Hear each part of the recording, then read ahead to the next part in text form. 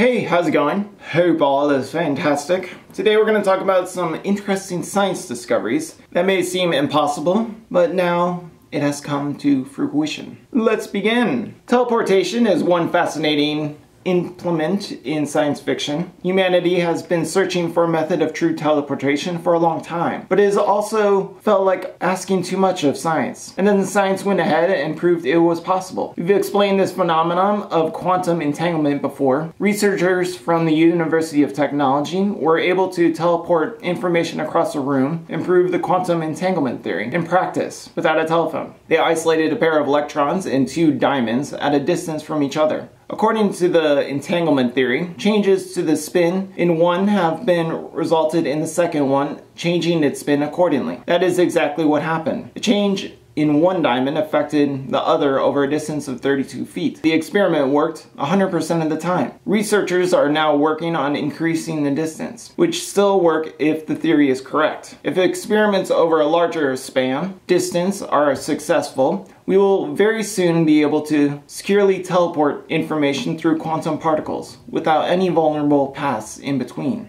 Exciting. Another interesting one is not light, not.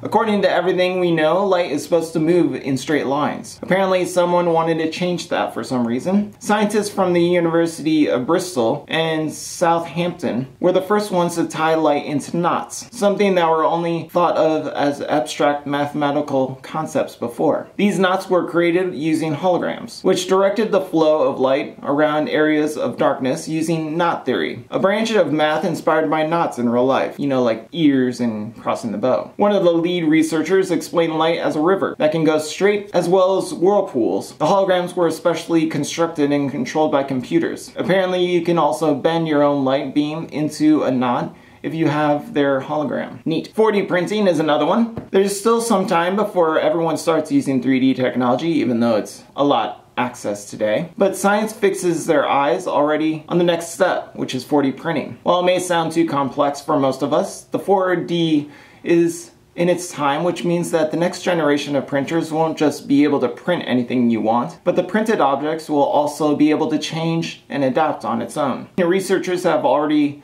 unveiled a 4D printer capable of producing strands of material that can fold themselves into simple objects and shapes, like a cube. It may not sound like much, but it has the potential to change science forever. We will soon be able to manufacture machines that can reach incapable areas, deep wells for example, to carry out maintenance. Medical operations could be also carried out by a machine made of these materials. These machines are essential robots that are printed rather than manufactured. Water pipes would be able to sense when an overflow was about to occur as well. Since 4D printer essentially enables us to make materials that can transform themselves like a robot in other ways, making the possibilities endless. It's safe to say that it is going to take some time to move on the printing to bigger objects and evolve themselves into complex shapes, like humans or whatever. Black holes have been a fascination for a long time out in the galaxies and the universe, but it has never been possible to create one.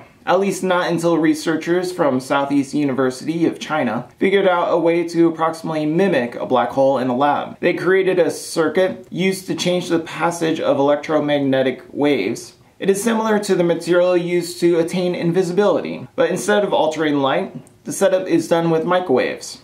Not your typical kitchen microwave. These metamaterials observe electronic radiation and convert it to heat in a manner similar to a black hole. This has been a number of useful applications, particularly in energy production. One of the things science needs to figure out now is how to replicate the success using light, because the wavelength of light is much smaller than the use of a microwave. Nonetheless, this is the first time a black hole has been emulated in controlled conditions. It may only be a matter of time before black holes are part of the day-to-day lives, where we can go in and out without using cars. Fun. Stopping light in its tracks is another thing that has been found out recently. Einstein was the first one to realize that nothing can go faster than the speed of light. But it didn't really say anything about making it go really slow. In an experiment conducted at Harvard University, they were able to slow down light to about 12 miles an hour. As if that wasn't enough, they went ahead to bring it to a complete stop. The scientists used a supercooled material known as the Bose-Einstein condensation to achieve this. The condensate is produced at temperatures of just some billionth of the degree hotter than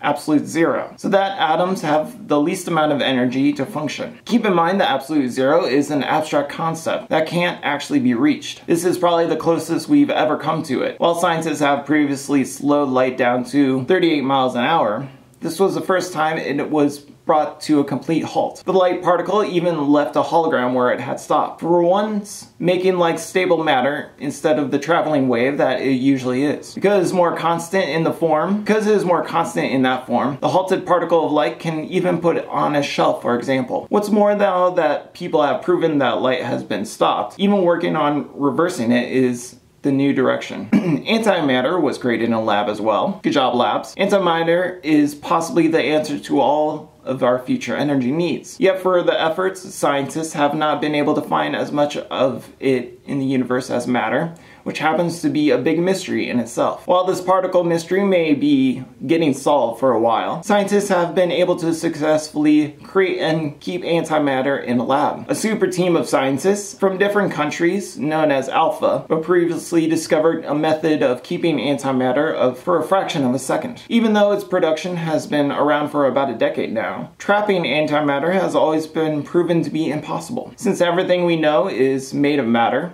and antimatter just sort of burns up as soon as it is conducted. Now scientists from CERN have found a way to store antimatter for a long period of time inside a strong magnetic field. But one of the problems is that this field interferes with measurements and doesn't let us study the antimatter properly.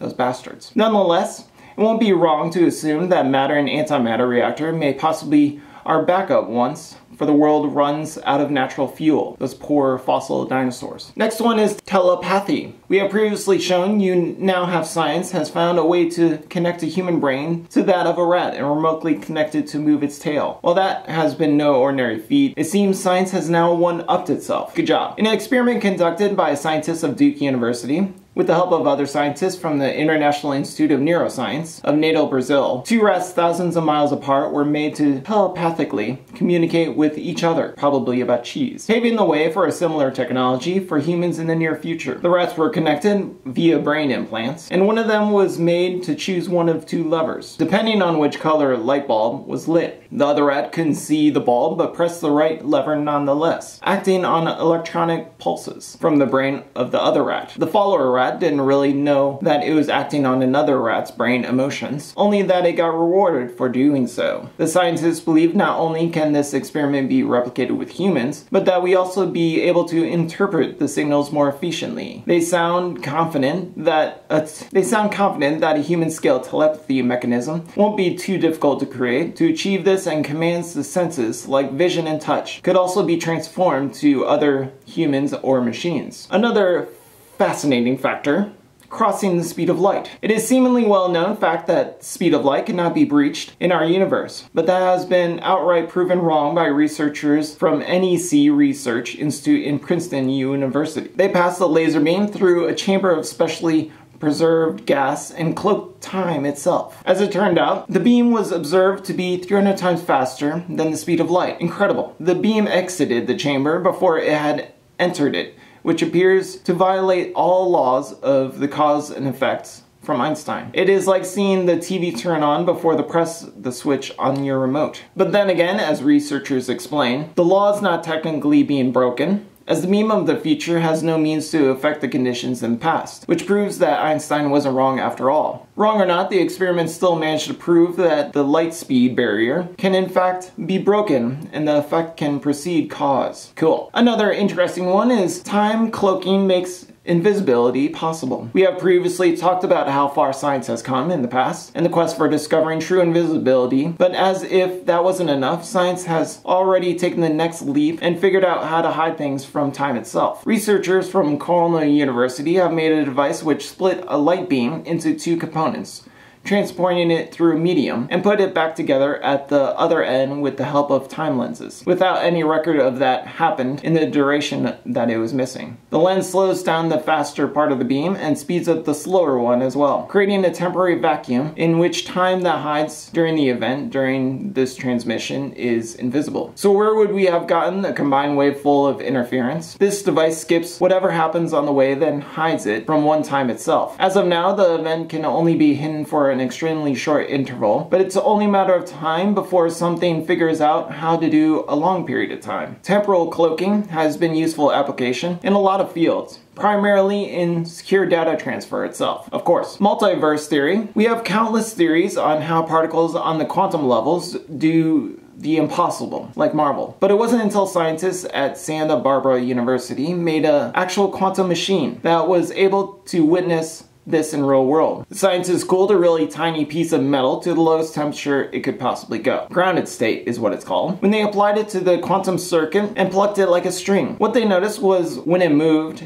it didn't move at the same time, which was only theoretically possible until that point. If it doesn't sound amazing, just think of an experiment where you're relaxing at home watching Netflix, and then another portion of you is actually backpacking in Europe. That is basically what this theory, or what they did, which is neat. Who wouldn't want to watch some Squid Game while you're also backpacking in France? Science magazine called it the most important scientific advancement of 2010. Some people even went to quote the experiment as proof of multiverses. But the community is divided on whether that leap could be made, since we are still some way of replicating the results on a larger scale, of course. Still, the discovery proves that quantum science works, and that maybe, just maybe, we'll be hopping between two time frames in the universes in one point in time, which would be quite exciting and exhilarating. What's your favorite science experiment that has been made possible lately? I always liked flight, which is not a recent one, but it's quite exhilarating and quite fun. Anyway, thanks for the likes, thanks for the subscribes, thanks for watching. Have a great one. Bye.